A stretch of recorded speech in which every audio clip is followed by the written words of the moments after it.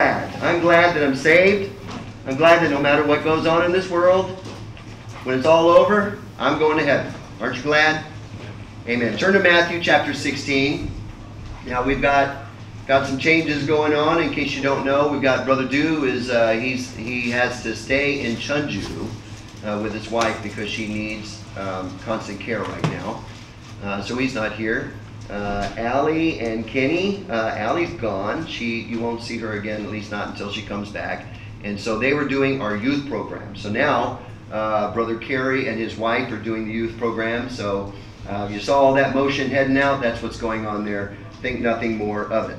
And so we are in Matthew chapter 16, and we're going to read verses 13 through 16. Ultimately, we're going to look at verses 13 through 28. But this morning, verses 13 through 16, if you have your Bible, I'd like for you to read along with me. And then after we read, I'll pray, and then we'll be seated. Matthew chapter 16, starting in verse 13. When Jesus came into the coast of Caesarea Philippi, he asked his disciples, saying, "Whom do men say that I, the Son of Man, am?" And they said, "Some say that thou art John the Baptist, some Elias, and others Jeremiah, or one of the prophets. He saith unto them, But whom say ye that I am? And Simon Peter answered, Thou art the Christ, the Son of the living God." Let's pray. Lord, we know you as the Christ. We know you as the Son of the living God. And as we read this passage, Lord, it excites our hearts that the disciples are coming to a fuller understanding of who you are. Lord, we thank you for your grace. We thank you for saving us. Amen. And Lord, as we read passages like this, and especially later in the chapter, and we see Peter and the knowledge that you gave him, and then the blunders that he was able to make, we're encouraged, Lord. We're an imperfect people, and yet you love us anyway. So help us to glean from this message, and we'll thank and praise you in Jesus' name. Amen. And you may be seated. If you have your bulletin, you can see off on the right-hand side, on the inside of the bulletin, I usually put a very quick outline there for folks. The title of the message is Peter's Confession and Peter's Digression. It's interesting. There are numerous events in the life of Christ that we call great events, and we've been working our way through those heading into the Easter season. But this one falls directly on the heels of our last sermon. Usually there's a little space in between, but this one falls directly on the heels. If you remember the discussion that they had, and we were looking at last week about the leaven of the Pharisees, and so that's where the passage meets us in time. So they're now in an area that's called Caesarea Philippi, which is it's a very Gentile area. It's about 27 miles north of where they previously were. The interesting thing is, I was looking at this on a map, but the walk is pretty much all uphill. 27 miles, gaining in elevation. You know, when these guys decided to follow Jesus, they didn't jump into their cars. They walked 27 miles uphill to follow Jesus. What would you do to follow Jesus, right? That one was free. Now we're going to get back to the regular message.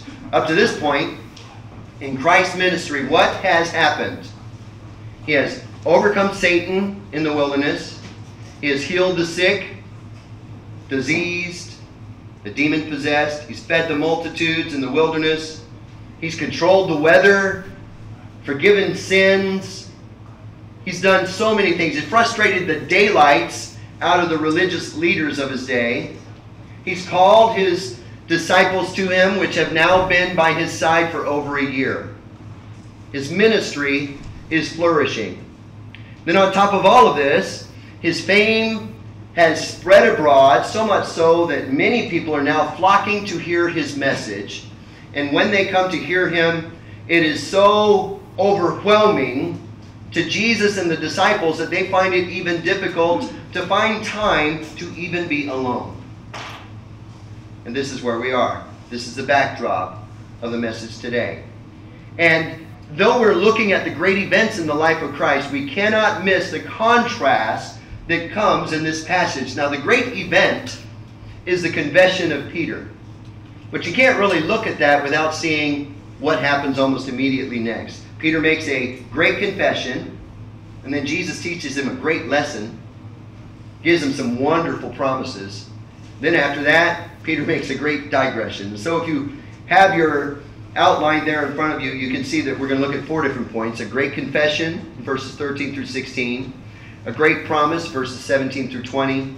A great mistake, verses 21 and 22. And then lastly, in verse 23, a great rebuke. So that's what we're going to be looking at this morning.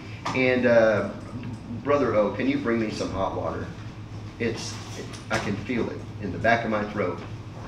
I need some help. Last week, I'll tell you the honest truth. Last week, it was like 15 minutes before the end of the message, and I didn't know if I was going to finish. But the Lord gives grace, and I thank Him for it. A great confession, Matthew 16, verses 13 through 16. We read that earlier. I'm going to read it again. When Jesus came into the coast of Caesarea Philippi, He asked His disciples, saying, "Whom do men say that I, the Son of Man, am?" So first Jesus asked them, "Who do other people say that I am?" And they said, "Some say that thou art John the Baptist. Some say Elias, and others Jeremiah, and one of the prophets." He saith unto them, "But whom say ye that I am?" And Simon Peter answered and said, "Thou art the Christ, the Son of the living God." Jesus poses 2 questions to His disciples. And the first was simple. It's a very simple question, easy to answer.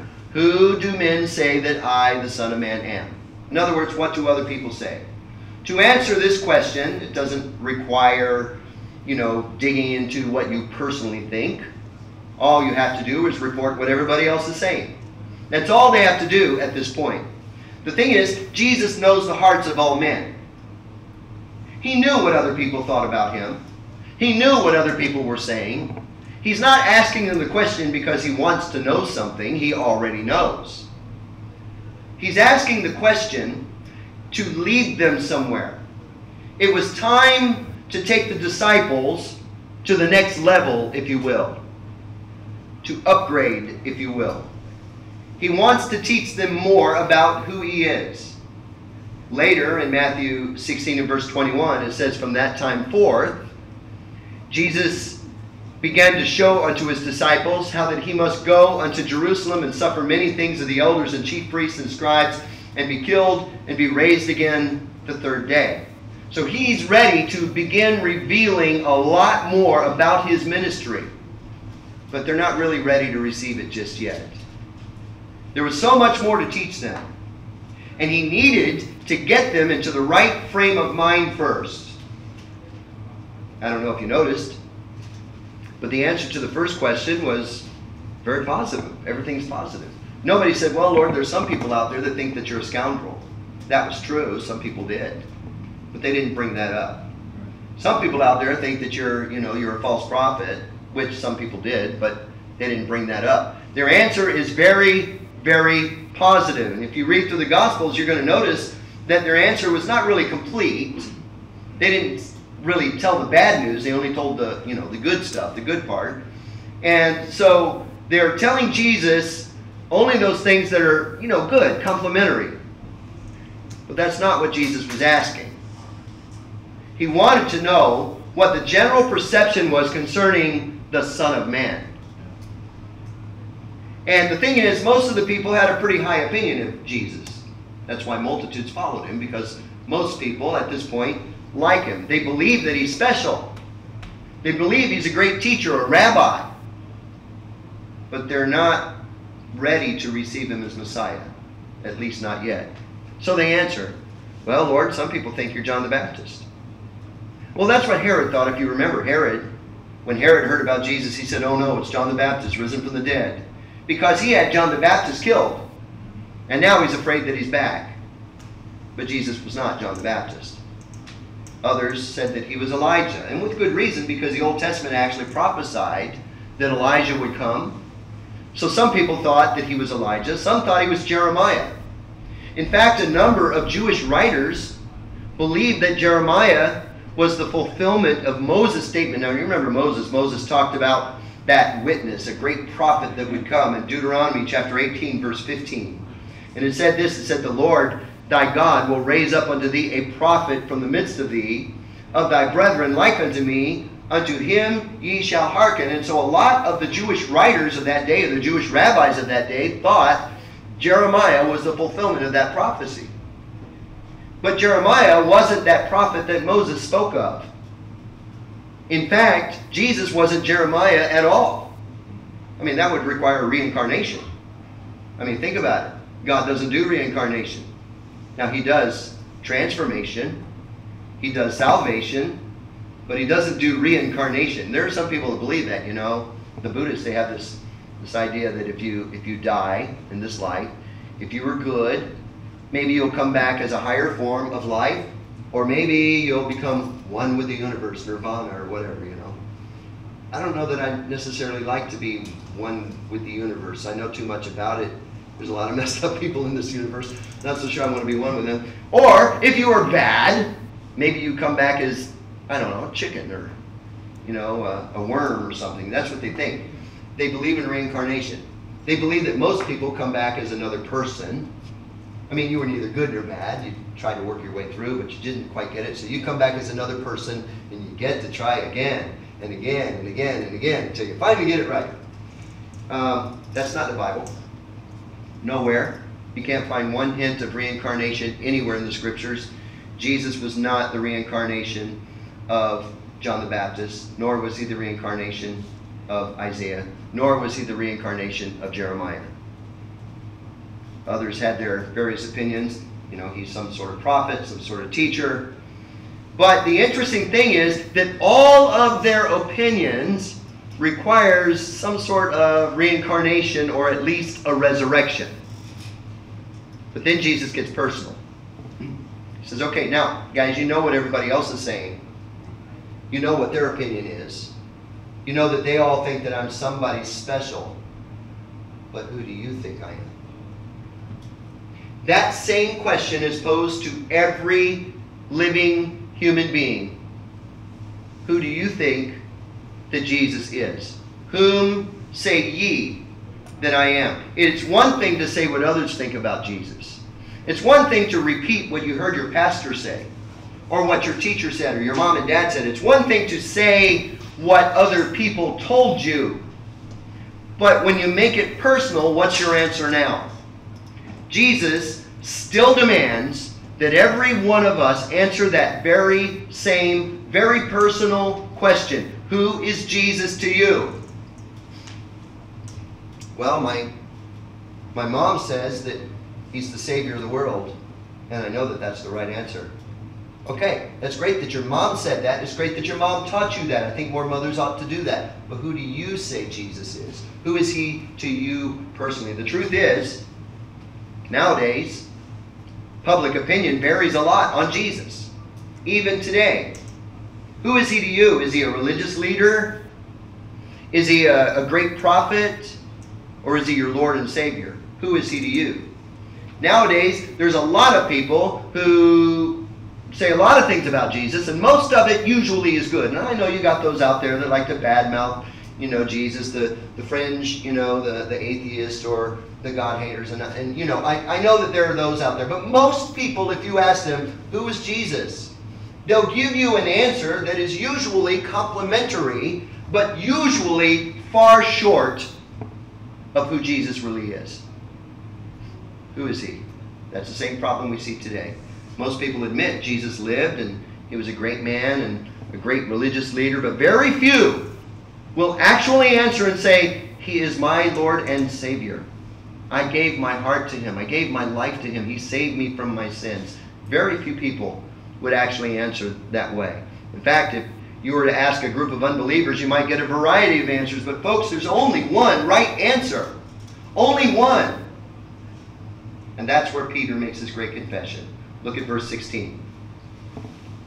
And Simon Peter answered and said, Thou art the Christ, the Son of the living God. Was Jesus a local teacher from Nazareth? Sure he was. But he was a lot more. Was Jesus a prophet? Yeah, of course he was. But he was so much more. Peter's profession, his confession, puts it all into context for us.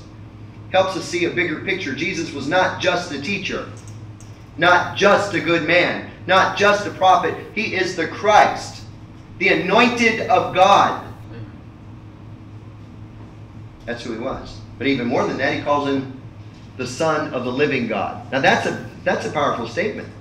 For a Jew to say something like that, what were they saying? To the Jew, to be the son of anyone meant that you carried the characteristics of that person. So, you've got, somebody whose name is like Joseph bin Isaiah or whatever. It means Joseph, the son of Isaiah. And they do that because they expected Joseph to carry the same characteristic, morally speaking, and even, in his personality as his father. That's the way they did it in those days.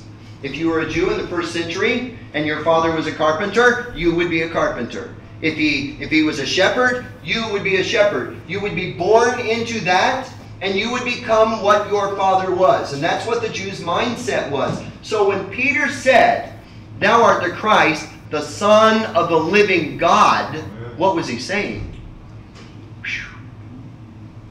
You might remember the discourse of John chapter 10. And if you turn there, John chapter 10, where Jesus stated that God was his Father. Thank you, sir. That's all I wanted. Yeah, that's what I needed. John chapter 10, verses 27 through 33. "My sheep hear my voice, and I know them, and they follow me, and I give unto them eternal life, and they shall never perish." I love that. "Neither shall any man pluck them out of my hand. My Father which gave them me is greater than all, and no man is able to pluck them out of my Father's hand. Now get this, verse 30, very important statement. I and my Father are one." What happens next? Look at verse 31. "Then the Jews took up stones again to stone him." Again, meaning this is not the first time. To stone him. Jesus answered them, "Many good works have I showed you from my Father. For which of those works do you stone me?" The Jews answered him, saying, "For a good work we stone thee not, but for blasphemy, and because thou, being a man, makest thyself God." So when Jesus said that God was his personal Father, they understood what that meant. When Jesus said, "I and the Father are one," he wasn't saying, "I agree with my Father." He wasn't saying, "My Father and I kind of hang out together and we like all the same things." He wasn't saying that. He was saying literally, "I and my Father are one." One being. We call it the Trinity. The Father is God, the Son is God, the Holy Spirit is God. There is one God. Wrap your mind around that. If you can understand it clearly, see me after the service. I don't understand it clearly, but I do know what the Bible teaches. And I believe the Bible. And they were going to stone him for saying that. So you got to wrap your mind around this. When Peter called Jesus the Son of God, he was basically calling him God. He was saying that Jesus, you are deity. That's what he was saying. Not a deity, not one among many, because the Jews only believed in one God. And that's the point to which Jesus needs to bring them. He needs his disciples to grasp this great truth. They needed to see him as the Christ, the Son of the living God. And when Peter says that, then Jesus makes a great promise. Notice this, verses 17 through 20. "And Jesus answered and said unto him, Blessed art thou, Simon Bar-Jonah, for flesh and blood hath not revealed it unto thee, but my Father which is in heaven. And I say also unto thee, that thou art Peter, and upon this rock I will build my church, and the gates of hell shall not prevail against it. And I will give unto thee the keys of the kingdom of heaven. And whatsoever thou shalt bind on earth shall be bound in heaven, and whatsoever thou shalt loose on earth shall be loosed in heaven." Verse 20. "Then charged he his disciples that they should tell no man that he was Jesus the Christ." Now, in Jesus' response, we learned some things, some very important things, about just how much our salvation, or any spiritual truth, is a work of God and not our own. Peter did not come to this conclusion because somebody told him. He did not come to this conclusion because he read an article on the internet. He came to this conclusion because, as Jesus said, it was given to him by his Father. God illuminated Peter's mind, and Peter understood who Jesus was. He was blessed because God, through his Spirit, revealed the truth to him. It is the Spirit of God that gives spiritual understanding. The natural man receiveth not the things of the Spirit of God. They're foolishness unto him, neither can he know them, because they are spiritually discerned. Do you know you can read your Bible as a lost person? And unless the Holy Spirit gives you something, you're not going to get any spiritual lessons. You might read, and understand this king's name and what he did. And, you might read Genesis chapter 1 and be able to figure out on day 1 this happened, and day 2 that happened, and so forth and so on. But when it comes to deep spiritual understanding, God does that for you. You can't come to it on your own. So it's at this point where Jesus now gives Peter a new name. And boy, what a big discussion on that. He's no longer Simon, which, by the way, Simon was a very common name at that time. He calls him Peter. The name Peter means rock. That's what it means. It means stone. The Greek word describes a stone that is small enough that you can carry it in your hand or your pocket. Okay? It's not a boulder, but a stone. But when Jesus said, "And upon this rock I will build my church," he uses a different word. This is a word that refers to a bedrock, a huge rock, a foundation stone, a massive stone that you can build something on. That's the idea there. If you've read this before and you thought, or maybe somebody told you, that Peter was the rock upon which Jesus built the church, I'm sorry.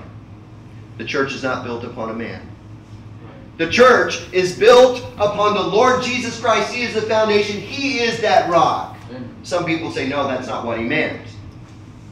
What he meant was the truth that was expressed. All right, 6 of one, half dozen of the other. I'm not going to split hairs with you, but the fact is, it certainly wasn't Peter. Not at all. Upon this rock, I will build my church. The church is built upon the truth that Jesus is the Christ, the Son of the living God. And I like what Jesus says concerning the church. It's not some weak and beggarly existence. It's a powerful force, so powerful that even the gates of hell will not prevail against it. Sometimes we get this idea as a church that we're some kind of weak little entity and the world is picking on us, and how are we going to survive? Well, you're not, if you think that way. But we've been empowered by the Holy Spirit of God. We're built upon a solid foundation, the Lord Jesus Christ. He said he would build his church. He said the gates of hell would not prevail against us. So what in the world are we whining and being little cowardly people about? We don't need to be that way. We're a powerful force in the world, and we need to be reaching all the way to the gates of hell and snatching people out. Amen. That's what we can do, if we'll do it. Then he goes on, and Peter receives the keys of the kingdom. The keys of the kingdom. What are those? A lot of discussion has gone into exactly what the keys of the kingdom mean. Was it just for Peter? Or was it for the church? Is it something that's still in effect today? We can discuss these things until we're blue in the face, and we can all have an opinion. If you're wondering what I'm talking about, study it out, come to your own opinion. I don't care which one you hold. It's not important to me. I do know this, that Peter was the first one to give the gospel to the Jews in Acts chapter 2. He was the first one to give the gospel to the Gentiles, Acts chapter 10, Cornelius.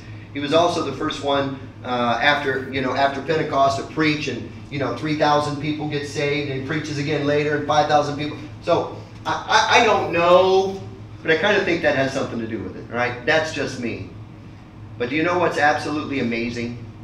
With all of this deep truth that has been expressed, what does Jesus then command them to do? Look at verse 20. Then charged he his disciples that they should tell no man that he was Jesus the Christ. And you read that and you say, what? Wait a minute now. I thought we're supposed to tell everybody about Jesus. We're supposed to spread this out to the whole world. Well, we are now. Right. But there was a time period back then when Jesus had certain things that needed to be done, And he needed to kind of tone that down a bit. So he tells his disciples, don't tell anybody that I am the Christ. It was not yet time for public proclamation. That came later, but not yet. Now let's look at the next point. A great mistake. Matthew 16, verses 21 and 22. From that time forth began Jesus to show unto his disciples how that he must go unto Jerusalem and suffer many things of the elders and the chief priests and scribes, and be killed and be raised again the third day. Now we won't read verse 22 yet. I just want you to get this picture in your mind. Jesus says, whom do ye say that I am? Peter says, thou art the Christ, the Son of the living God. Jesus says, blessed art thou, Simon Bar-Jonah, for flesh and blood hath not revealed it unto thee, but my Father which is in heaven hath revealed it unto you. Peter, your name is Peter now. It's no more Simon. Here's the keys to the kingdom. Whatever you bind on earth shall be bound in heaven. Whatsoever is loosed on earth shall be loosed in heaven. Great promises, but guys, don't tell people this. And then Jesus goes on. Because the time is coming when I'll have to go to Jerusalem. And I'm going to deliver myself over to the hands of the religious leaders there. And they're going to persecute me. And they're going to kill me. And then 3 days later, I'm going to raise from the dead. Now notice what happens in verse 22. Then Peter took him and began to rebuke him, saying, be it far from thee, Lord, this shall not be unto thee. What? As I pointed out earlier, Jesus was planning to take his discipleship program to the next level. It's not that Jesus never taught on his death or his burial or his resurrection. He had taught on that before. He had spoken of it actually a number of times. I think the most obvious is in Matthew chapter 12 and verse 40, where he speaks of Jonah and the whale. He says, for as Jonas was 3 days and 3 nights in the whale's belly, so shall the Son of Man be 3 days and 3 nights in the heart of the earth. It's pretty clear to me. He's going to die and be buried. Was that an amen or an achu? Who did that? Was that you? Who did? Anyway, amen or achu.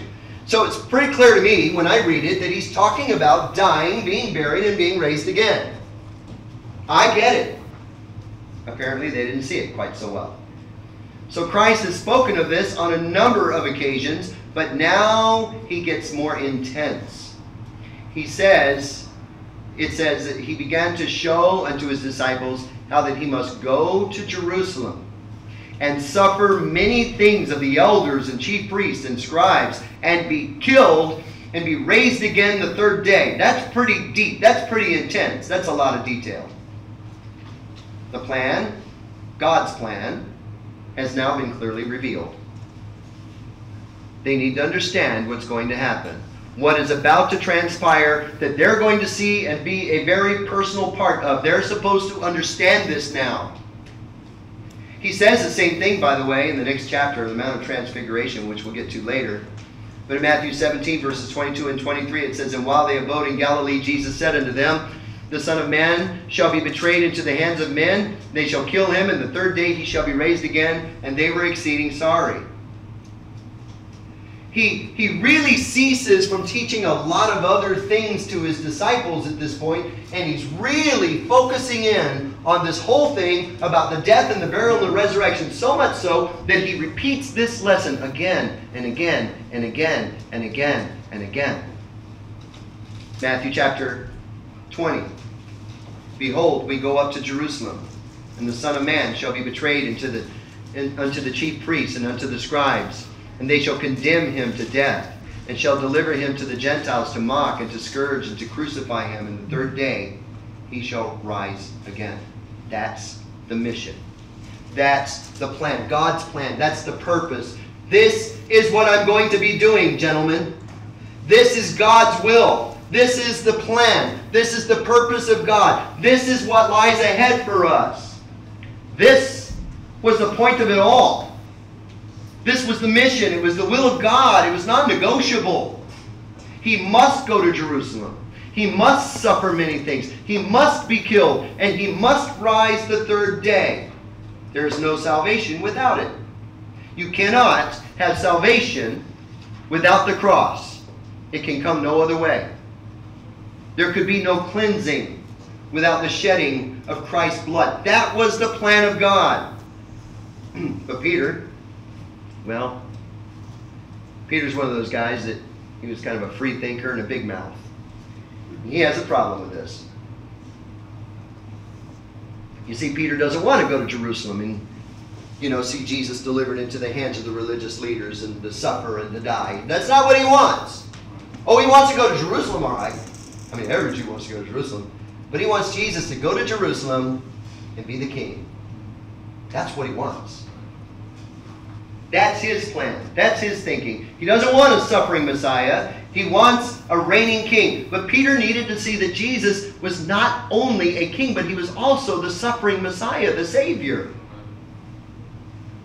Faith that does not accept Christ, the Christ of Calvary, is not a saving faith. You can believe that he was a great prophet. That's not good enough. You can believe that he was a rabbi and a great teacher. That's not good enough. You can believe that he was a good man and taught a lot of good things, but that's not good enough. You must accept Christ as Savior, the Christ of Calvary that died and shed his blood for the remission of our sins. That's what you must accept. That's what you must see him as. Without that, you have nothing. Nothing. Except an eternity ahead in hell. This is where Peter makes this great mistake. He actually presumes, this guy is amazing, he actually presumes to rebuke the Lord, to set Jesus straight, to explain how things really should be. And I know it's kind of strange. It's strange to me. Peter goes from making a great confession, "Thou art the Christ, the Son of the living God." And not long after, maybe minutes, maybe 30 minutes, I don't know. Not long after, he goes, no, Lord, you're wrong. From great confession to great digression in a matter of minutes. And you see that and you say, wow, Peter, I guess he sort of missed the part about the resurrection because he was so focused on that whole death and everything that he kind of missed the glory part. So Peter takes him aside and begins to rebuke him. And I just can't think of any other word other than incredible arrogance. That's probably 2 words, isn't it? Incredible arrogance. That's what comes to my mind. He rebukes him.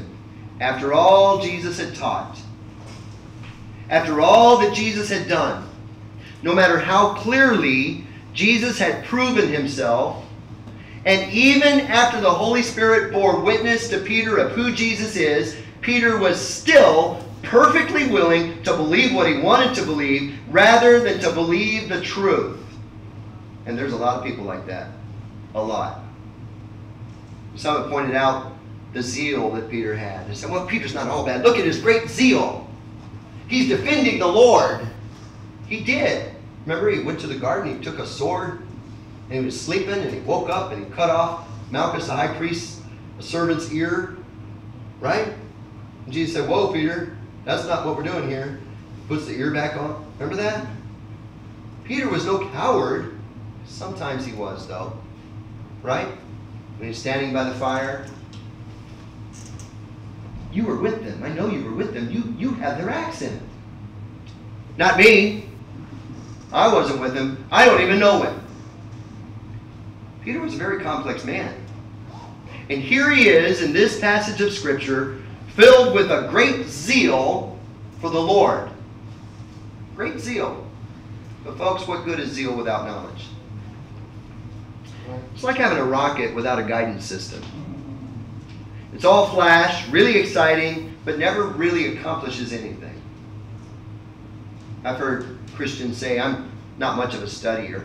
Maybe this describes you. I'm not going to ask for a show of hands. I don't want to know. Maybe this describes you.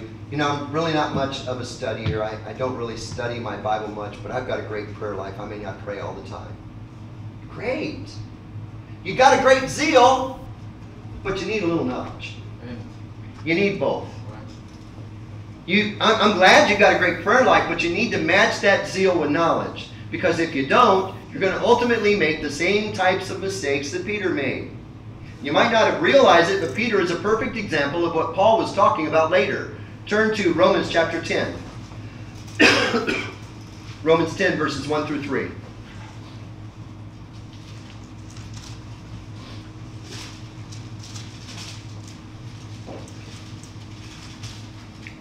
Paul writes and he says, "Brethren, my heart's desire and prayer to God for Israel is that they might be saved.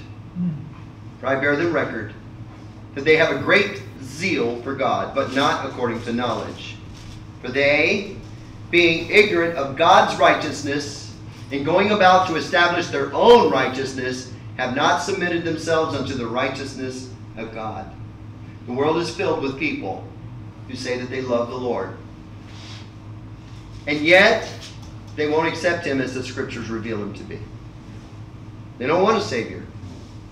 They don't want to admit that they're sinners and that Jesus died for their sin. That's really what it's all about. They do not want to admit that they're sinners, but every one of us have to humble ourselves before God and admit that we're sinners before we can be saved. You ever gone to a rich man? And you said to a rich man, you say, "You need to be saved." And he says, "From what? I got a mansion, a yacht, 3 or 4 Maseratis sitting in my parking lot.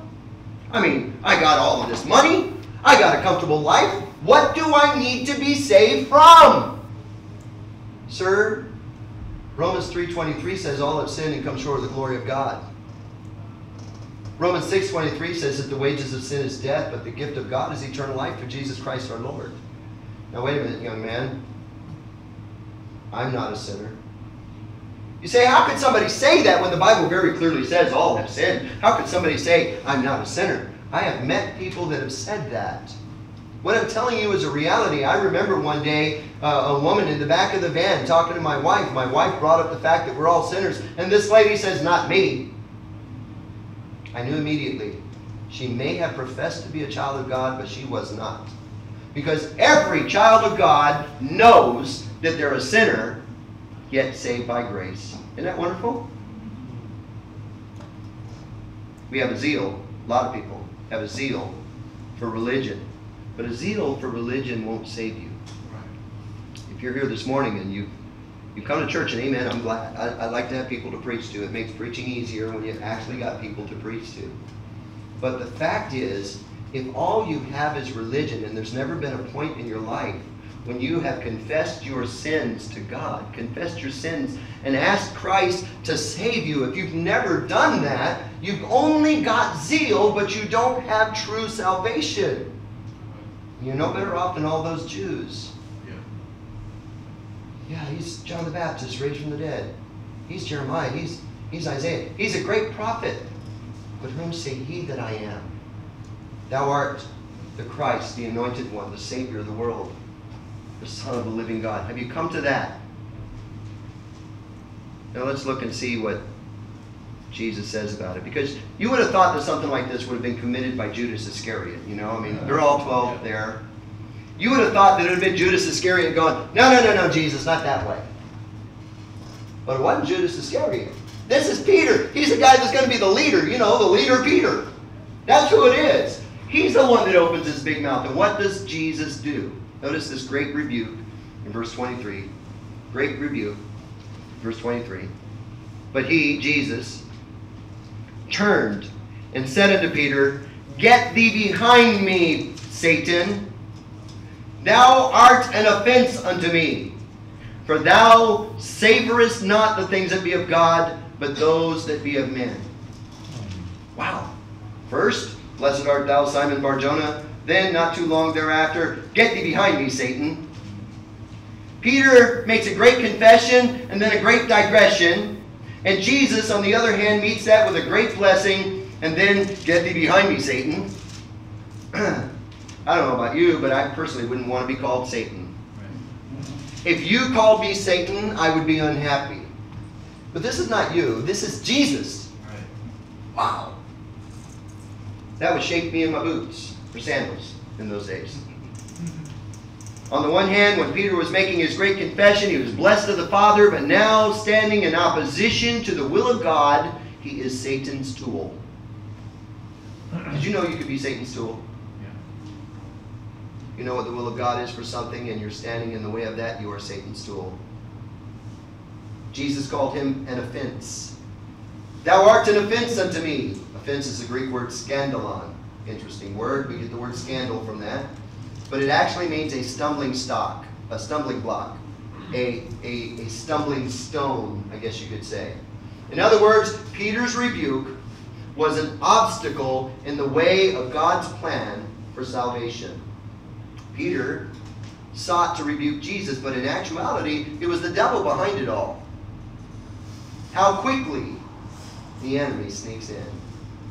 You ever have one of those days where maybe you went to church and maybe the fellowship was great and the songs were uplifting and the preaching was okay because it was, after all, Pastor Jim, so it was only okay, and you were filled with the Spirit and it felt wonderful, and you're on your way home and you get home, and it only took just a moment for the devil to sneak in. That's all it took. The next thing you know, you're lying flat on your back looking up going, what in the world happened? The devil is no fool. He's smart. And he knows just when and how to attack. Peter, he seeks to rebuke Jesus, but the devil's behind it. Here's the thing. Peter's faithlessness and Peter's zeal, though he had great zeal, that approach could not be tolerated. It had to be stopped immediately. It had to be nipped in the bud. So right in front of all of the others. Now what happens here? Peter, come over here for a moment. We need to talk. No. Right in front of everybody else. Get thee behind me, Satan, for thou art an offense unto me. You know, Peter was probably like, wait a minute, Lord, now this and this and this and this and this. As he shrank down and was humbled. I'm assuming, it doesn't say that, but I'm assuming that that's probably what happened. Peter did not, Jesus' words, Peter did not savor or hold proper regard to the things of God. And what were those things of God? And here's the thing. What Jesus was talking about was the appointed sufferings that he was going to go through. And there's a lot of people who want religion, but they want a religion with no suffering. They want a gospel with no blood. They want salvation without struggle. And there's plenty of religions to choose from. If that's what they want, they can go out and find something that gives them just that. But if you come to Christ, you come to Christ at Calvary. There is no other way to heaven. The true believer who wants to draw near to Christ, the true believer has a completely different desire. Turn to Philippians chapter 3. Philippians chapter 3, verses 7 through 11.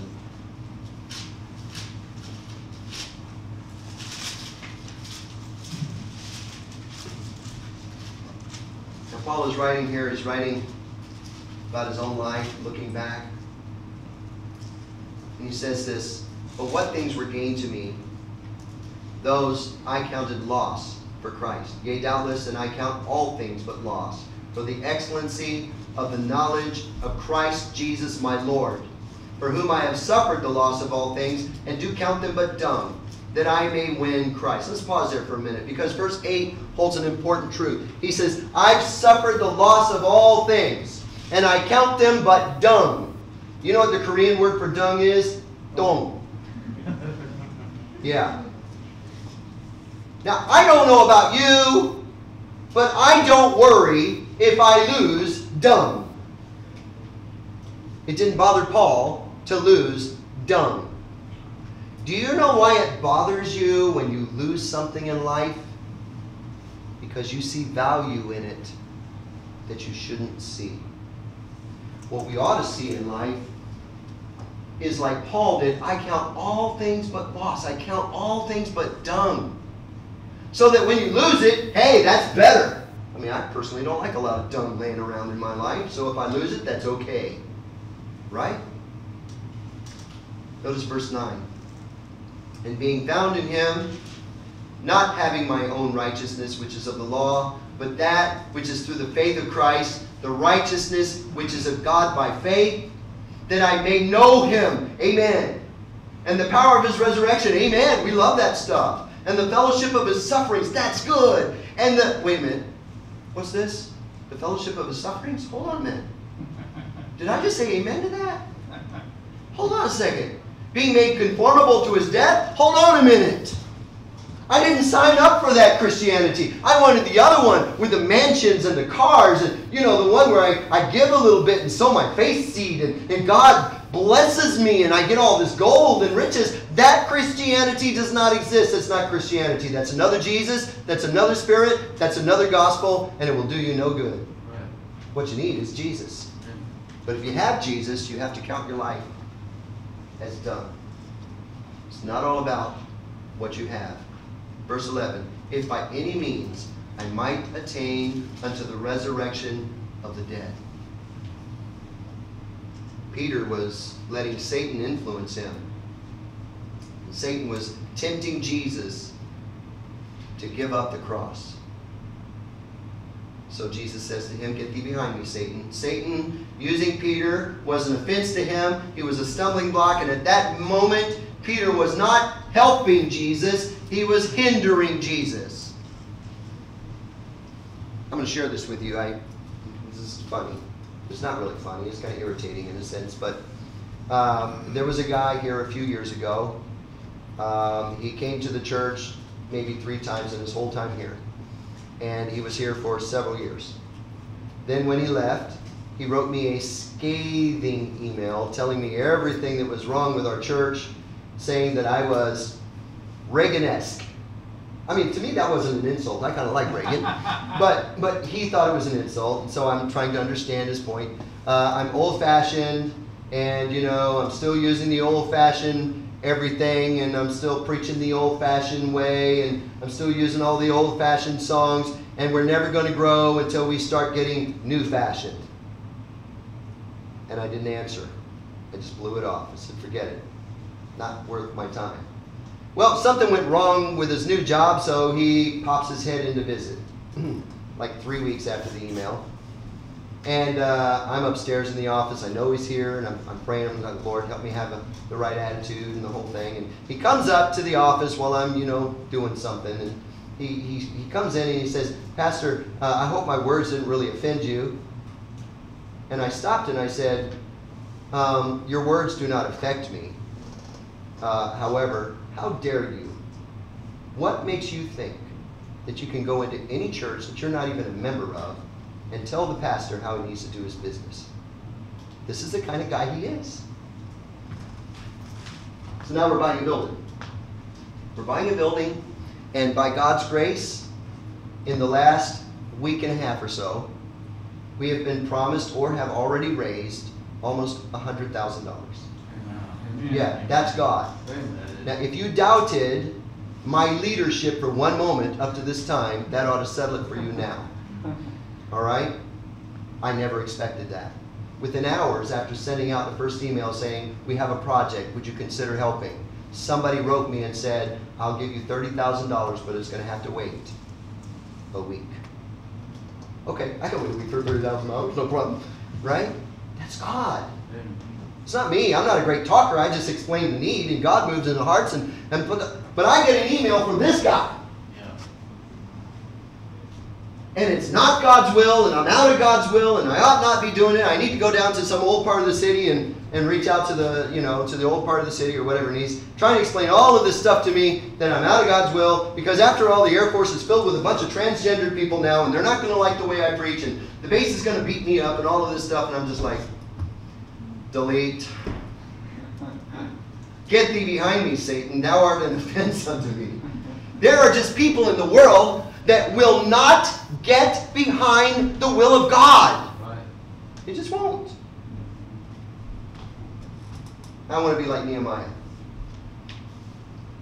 Either help or get out of the way, because we're building a wall. That's what Nehemiah said. Peter was not helping. We've got to learn to savor everything that comes from the hand of God. Can I ask you, what is it that you desire? Are you willing to accept whatever the Lord sends into your life?